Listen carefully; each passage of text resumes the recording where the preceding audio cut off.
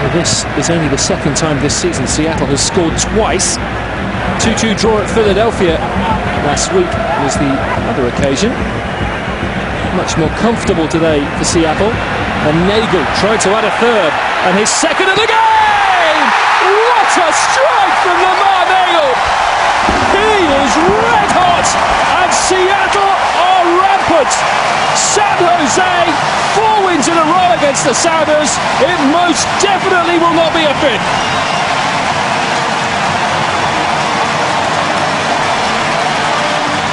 Well, once again, it's about that determination.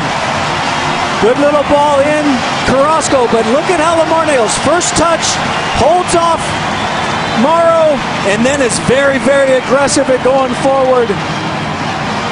John Bush gives him a little bit too much of that near post. Lamar Neagle takes advantage of it, in off the post for his second of the match.